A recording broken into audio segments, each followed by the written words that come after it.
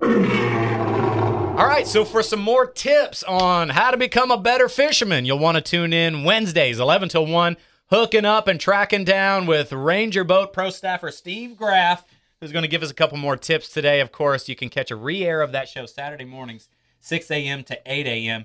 You were telling me that coming up this summer, you will almost exclusively use these frogs. Yes. For some of the fishing that you're doing. So what's the scenario where I need to use this? Well, first of all, if you're looking to catch big fish, this is definitely the bait. This is a bait that you want to have in your arsenal, as well as big worms, jigs. This falls in that category. Big baits catch big fish.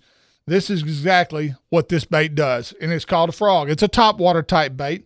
It actually walks across the surface just like a frog would.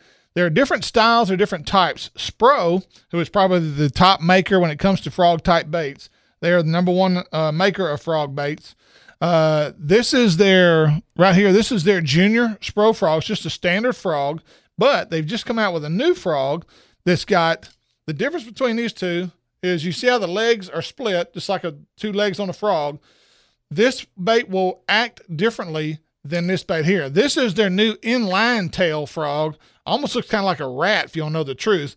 Instead of having two legs coming off, it's got one tail coming out the back. Now, why? Well, this gives you more versatility to what they call walk the dog. It's a technique that's involved in topwater fishing, bass fishing especially, where you make the bait walk like this, back and forth, back and forth. These baits are a little harder. The standard frog is a little harder to make it do that particular type of action. You can, and one of the tips I can give you today, to make the regular frog walk, you actually trim one set of the legs shorter than the other, creating an imbalance in the frog, which allows you to walk the bait back and forth a lot easier than it would when both legs are the same length.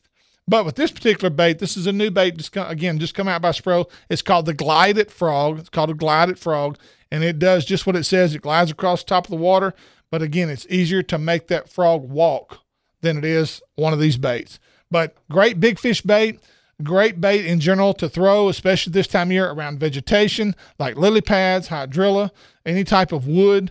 Great shallow water bait. And again, if you're a tournament guy, you've got to learn to fish this because it does catch quality fish and will put money in your live well. So is there a particular time of year that this bait becomes better than others? Yes, early spring, once the water temperature hits that mid-60-degree range, when the fish start kind of looking up, so to speak, that's when the top water bait really turns on. Right now we're in May. This is a great bait starting right now all the way through. It's been good for about probably a month already, but as you get into summertime, it just continues to get better and better. And this is a bait you can use all the way through the fall. Bigger bait means bigger fish. There you go. For more great tips, tune in Steve and the gang Wednesdays 11 till 1 on Hooking Up and Tracking Down, and catch that re-air Saturday morning 6 a.m. to 8 a.m.